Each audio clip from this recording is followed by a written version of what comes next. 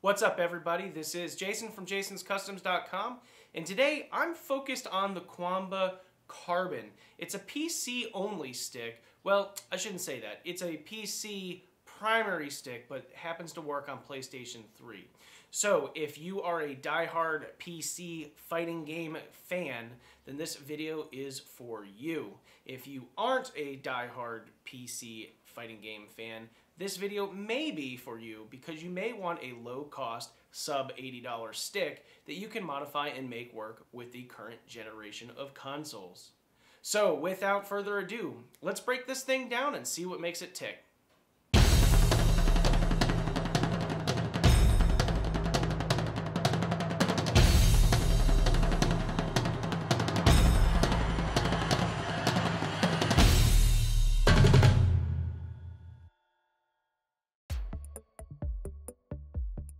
Qanba designed the Carbon to be a primary PC stick. It's small, inexpensive, and geared for those sitting behind a desk, not necessarily someone traveling. The price is right at only $70, and its overall quality is pretty good considering the cost. The artwork is nice, and the look is quite attractive, with all the black parts and carbon artwork complementing each other nicely.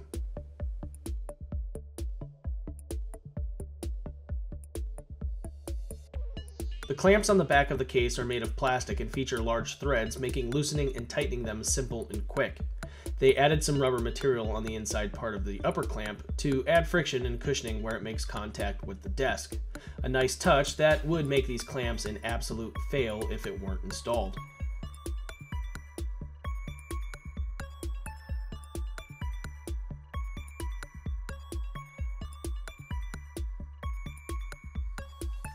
Once you attach the stick, you can remove it from the clamps, leaving them in place so you can later move the stick from your desk to your lap or vice versa.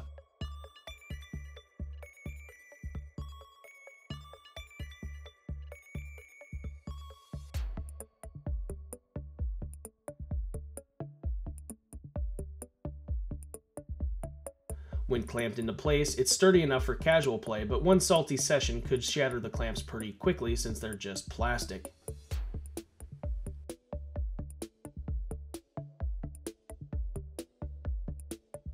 The USB cable is tucked away neatly behind a door, but it is also plastic and will likely fall victim to fatigue or failure. This isn't unique to the Carbon, as many premium sticks are victim to the same thing. Measuring the USB cable out shows that it is about 6 feet long, which makes sense since it is designed for the PC market, and most PC gamers sit within a few feet of their computer. Opening the stick is easy. Void the warranty and poke through the sticker to remove the first screw. Work your way around and remove all 6 screws to separate the two halves of the stick.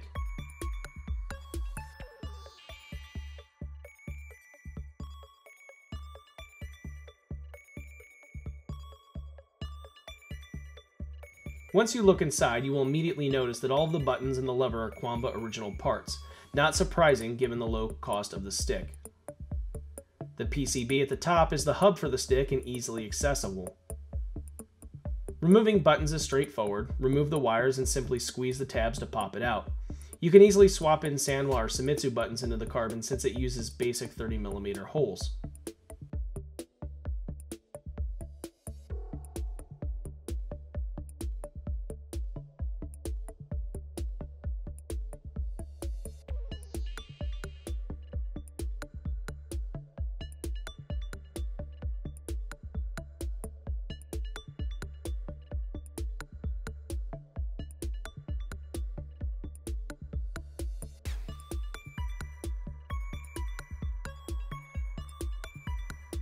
The lever is more traditional than seen in the drone. The gate pops off by squeezing the clips and working it off.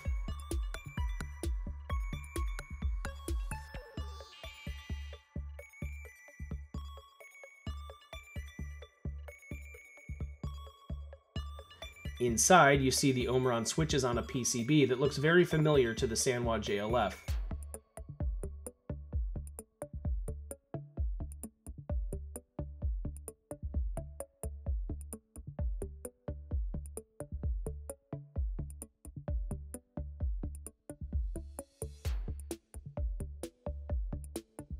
It comes out pretty easily, and you will quickly notice that everything about it screams Sanwa.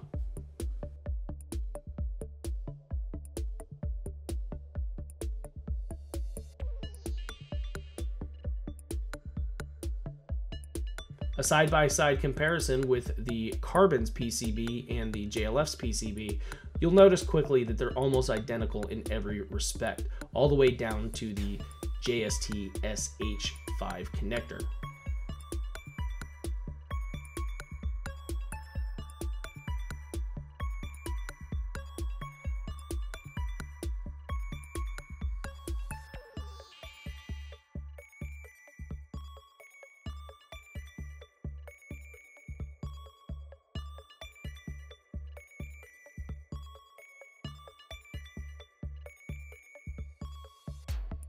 Since the lever PCBs are so similar, you can drop a JLF one in with ease.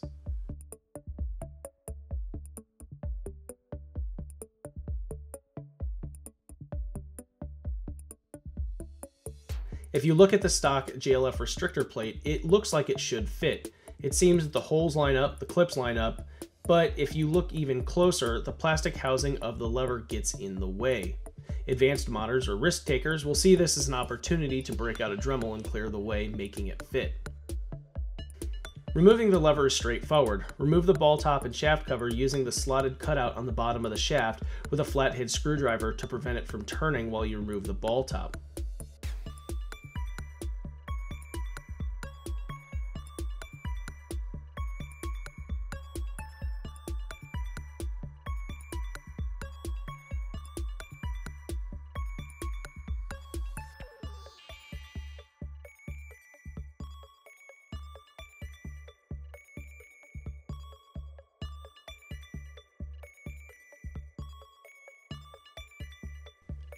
Remove the 4 screws from the lever and it'll come right out.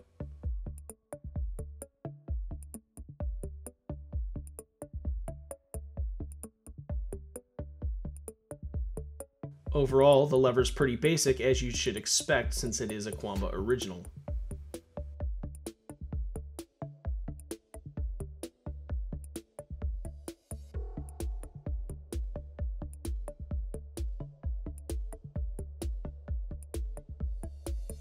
A Sanwa JLF fits right into place without any concerns, so that upgrade may be worthwhile if you pick this stick up.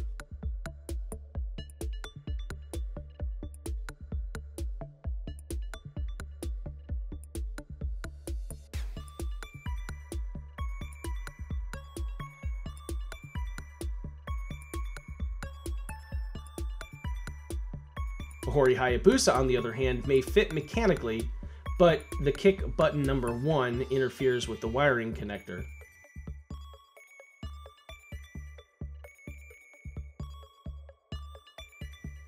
You might be tempted to rotate the lever, but then the plastic wall gets in the way. Unless you mod the lever, this is not an easy install. I don't recommend it.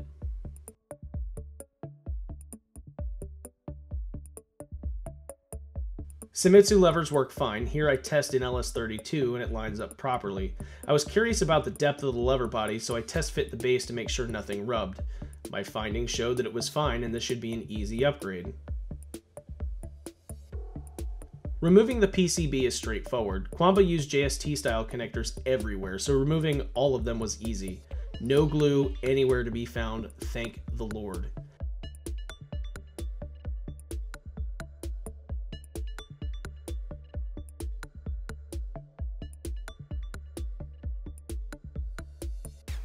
After the cables are removed, remove the screws that hold the PCB down and it comes right off.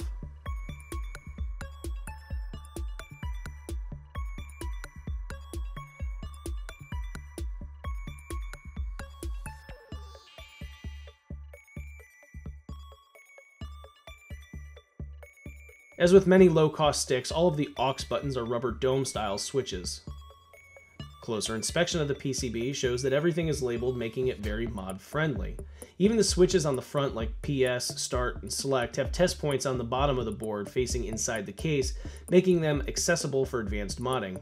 It will require some fine soldering, but those who are accustomed to doing it, this is pretty straightforward.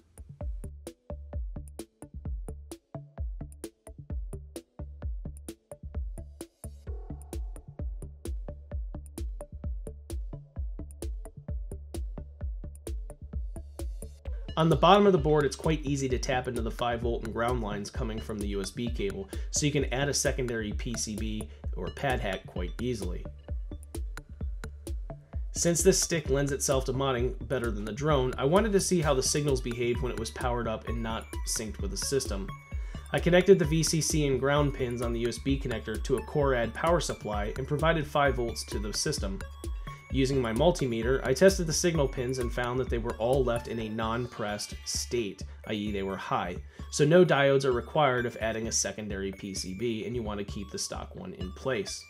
Further checks showed the PCB is common ground, making it even better and easier to mod.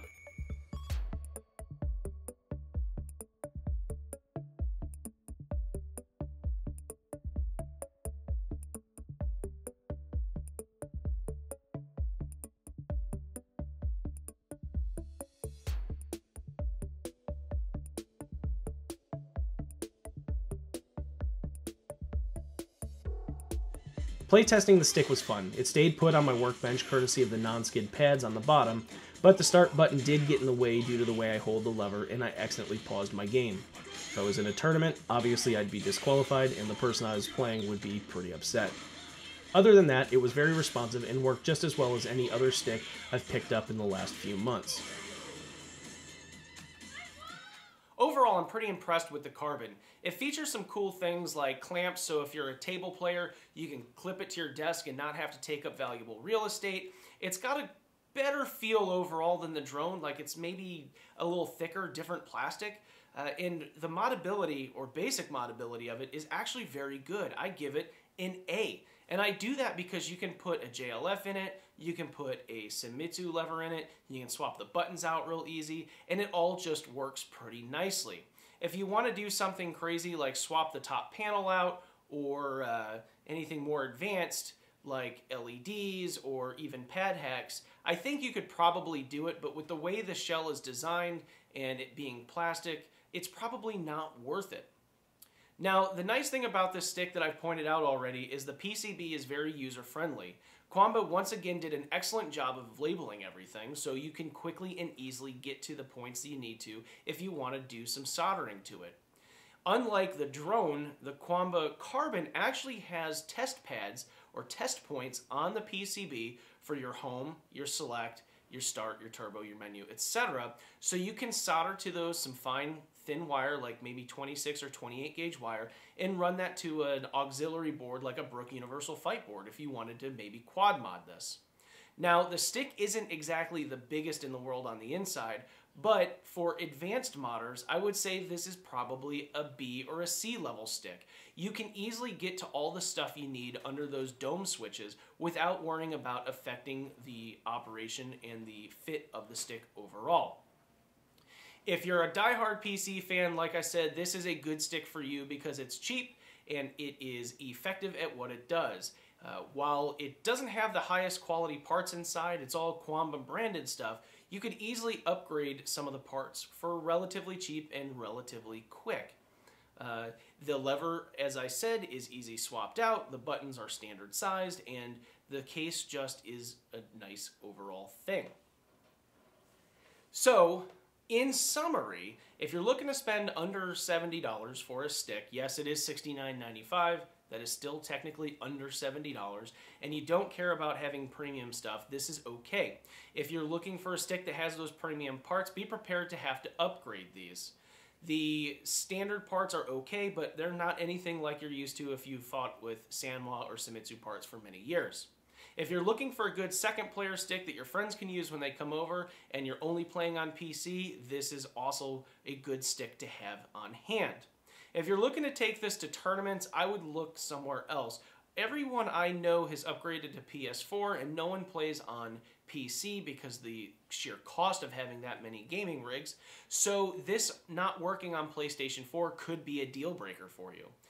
Everything is migrated to PlayStation 4, so PlayStation 3 compatibility with this stick is kind of a moot point.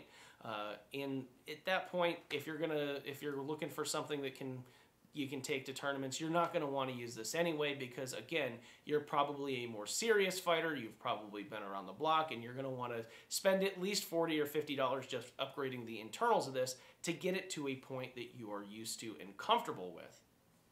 Now, if you're just getting into the market and you need something quick, cheap, and easy to get that actually feels pretty nice and works pretty well, this is an excellent buy. I would recommend picking it up if that's the case. All right. If you thought this video was great, give it a thumbs up. If you thought I'm a chucklehead and I shouldn't be making these, give it the thumbs down. I want to give a special shout out to Qanba USA for sending me the stick and letting me tear it apart on video for everyone. They understood that it was going to be torn apart and criticized heavily and given an honest review, and yet they still were okay with it. So to me, that means Qanba, 1, wants the feedback, and 2, they are listening to what the fighting game community says. I know I covered this in the first video when I did the drone teardown, but I can't thank them enough because not a lot of companies are willing to do that. So, until next time, I would encourage you to visit my website, www.jasenscustoms.com, and that's Jasen with an E, and check out the Panzer Fight Stick and some of the other stuff I've got going on. Stay tuned for the next episode where I'm going to break down the Qanba Crystal.